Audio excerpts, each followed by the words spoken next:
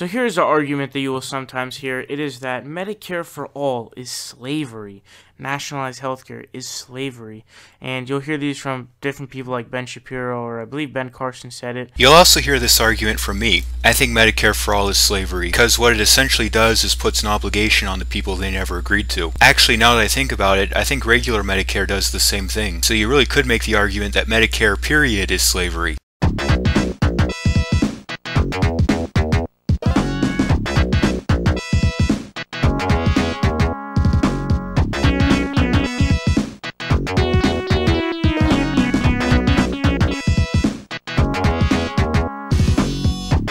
But I'm here to tell you why it is clearly and obviously not slavery. So before we get into detail on this argument, we first have to understand what slavery is. Slavery is essentially ownership of another person. More specifically, it's the idea that you're entitled to the time and labor of somebody else. So if you're somebody's slave, well, that person can demand things of you and you have no recourse to say no because they're entitled that from you. If somebody else is entitled to your body, your time, your labor, anything about you against your will, you are a slave. And I think that Rand Paul tried using this argument with Obamacare. So given the definition of slavery I just put forward, let's carefully analyze the argument whether or not Obamacare is slavery. One of the things that Obamacare does is require you to purchase insurance whether you want it or not. It's a mandate that you use some of the fruits of your own hard work and labor to purchase something you may or may not actually want. And you have no recourse in this situation. Someone else is deciding how to utilize the fruits of your time and labor against your will, meaning that they essentially claim a greater right to it than you have, which means that they own your time and labor, ergo, yes, Obamacare is slavery.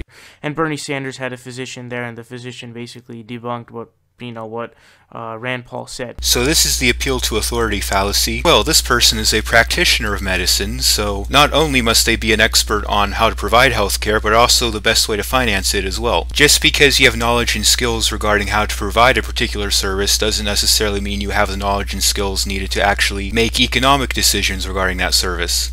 But anyway, so Medicare for all is clearly not slavery. So keeping in mind the definition of slavery I just presented, in order to deny the claim that Medicare for all is slavery, the progressive voice has to demonstrate that Medicare for all does not in any way entitle somebody to the time, labor, or body of another person. First of all, the Medicare for all plan that Bernie Sanders had was basically just a universal Medicare card. So everybody in the country receives a Medicare card that everybody has. Yeah, everybody just gets this magic free card that they can just use anytime they need medical services. You gotta love how socialists always seem to portray their shit as so simple and straightforward. Yeah, it's a magic free money card the government just hands out as if they're like giving out gift cards to Macy's or something.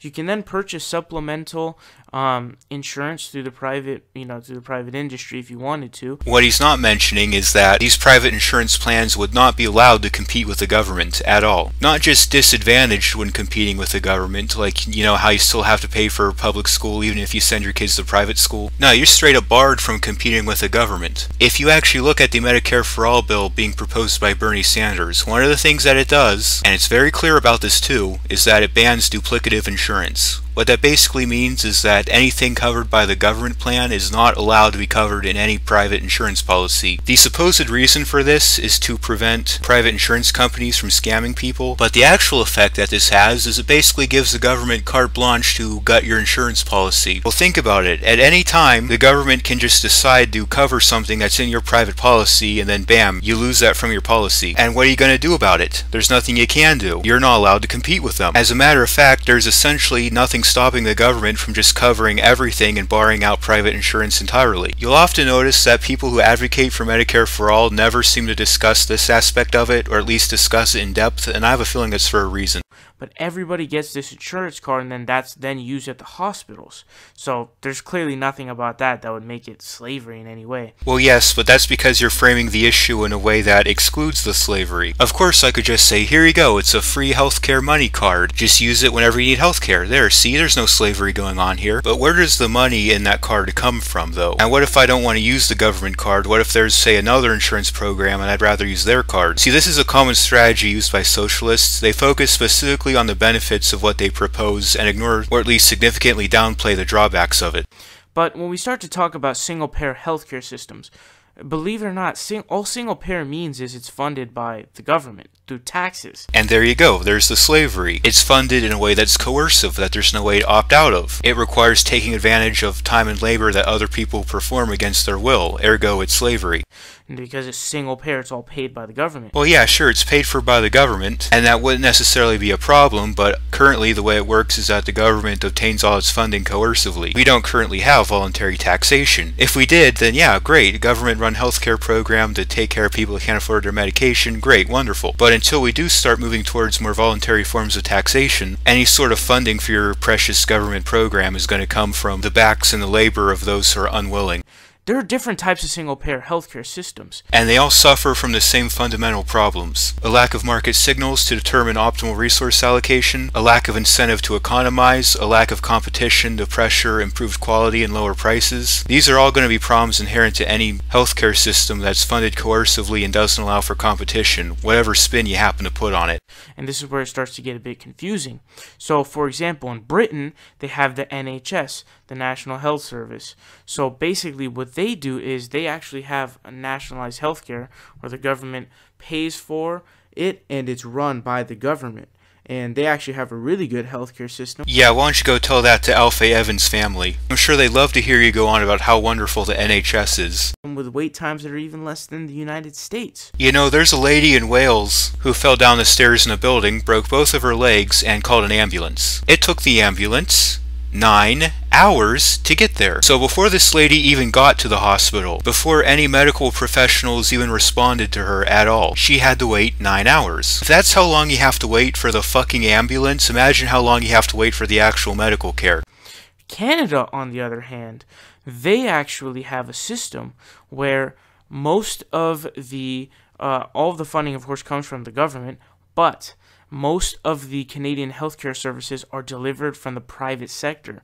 So here's a quote that says, "The Canadian system is for the most part publicly funded, yet most of the services are provided by private enterprises." While this is arguably better than having government just run the entire healthcare system outright, it still suffers from a lot of the same problems that come with socializing healthcare. In particular, a phenomenon known as third-party purchasing. Here's what I mean by that. If you're receiving something, you're concerned with the quality of it, with how good it is. If you're paying for something, you're concerned with the cost, how expensive it is. Now, a first-party purchaser is going to be concerned with both. Since they're both paying for and receiving, they'll try and probably balance out between quality and cost. A second-party purchaser is only concerned with quality but not cost, or vice versa, because they're only either paying or receiving, not both. Now, if you're neither paying or receiving, you're not concerned with either the cost or the quality. And this is the problem with government purchasing. Almost by definition, any government purchase would have to be a third-party purchase, since it's spending other people's money in the form of taxation, and it's not the one using the services it's providing. So basically what this means is that there's basically going to be no incentive for the government to actually shop around and see which healthcare provider is providing the highest quality at the lowest cost. You know, one of the key benefits of privatization is the incentive to economize, so if you're not going to have that, why even bother privatizing at all? Most doctors do not receive an annual salary, but receive a fee per visit or service. So you're incentivizing doctors to basically half-ass treat people so that they'll get sick again and have to come back? Brilliant! According to Dr. Albert Schumacher, former president of the Canadian Medical Association, an estimated 75% of Canadian healthcare services are delivered privately but funded publicly. So they're funded publicly, but they're delivered through the private sector. So if these private sector entities are the ones primarily providing the service, then what's the point of going through the government? Why not just have the customers pay the private sector entities providing the service? As a matter of fact, this doesn't just happen with healthcare, but with basically a lot of different things. For example, people often use the roads argument. Without government, who will build the roads? Private companies already build the roads. The government just contracts with them. Well, what's the point of that? Doesn't that just add an unnecessary middleman? Wouldn't it be much more effective from an economic perspective just to cut out the middleman and pay for these services directly? This is not by any means slavery, because it is just like any other job. Anything else that is provided as a right through the government, even though this wouldn't be providing it as a right. You keep using the word. I don't think it means what you think it means. So rights are things that you're born with and have inherently. If it has to be given to you through the government or whatever, then it's not a right, it's a privilege. Because suppose that the government did start providing healthcare to people as a quote-unquote right, and then later decide to change their mind. Oh yeah, it was a right at one point, but now it is no longer. Yeah, that's kind of not how rights work, buddy.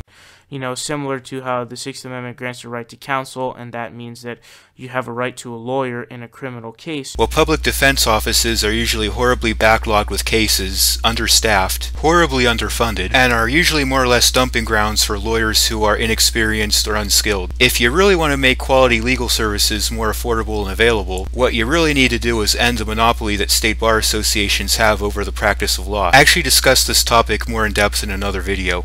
Doesn't mean that the lawyers are then slaves. So this is an example of the is therefore ought fallacy. He's looking at something that the government currently supposedly provides as a right, i.e. legal counsel, and from this draws the conclusion that the government has the ability to grant things as a right. Rather than criticizing whether or not that really is a right the government can provide, he interprets the evidence in favor of his conclusion, which, oh yeah, the government provides free lawyers, so why not provide free doctors too? Duh. It's just like any other job. If you want to be a physician or whatever person and you want to work in healthcare industry, you can decide to work there, and if you do, it's just working like any other job. You can quit if you want to. You don't have to work anymore. No one's going to force you to work. Again, it's just like any other job. And You're kind of missing the point there, dude. We're not actually arguing that Medicare for All would entail forcing people to practice medicine against their will. The argument is more along the lines of that claiming that a certain service is entitled to people as a right implies that someone should have an obligation placed onto them against their will, whether they agree to it or not. Even if the person ultimately providing this service is doing so of their own volition, there's still the obligation to pay for and support this service, which has to come from somewhere. Sure, maybe under Medicare for All, doctors are free to come and leave the system as they please, but how about the people paying for them? Can I, as a taxpayer, decide I don't like this system and opt into something else? So the conclusion to draw here is that even if the actual doctors aren't being enslaved, the taxpayers who have to pay for them and provide them are. I think that this argument is utterly laughable and just honestly massively stupid. You know what's really laughable and stupid? This guy never addresses the argument. The entire point of this video was to disprove the idea that Medicare for All is slavery, and not once did he actually go into the argument. Yeah, he discusses Medicare for All, he explains what it is and why he likes it, but he never explains why it's not slavery, which is kind of the whole point of this video, so you just kind of wasted your time there, dude. Anyways, as always, this has been Philosophossum, making stupidity play dead. Have a good one.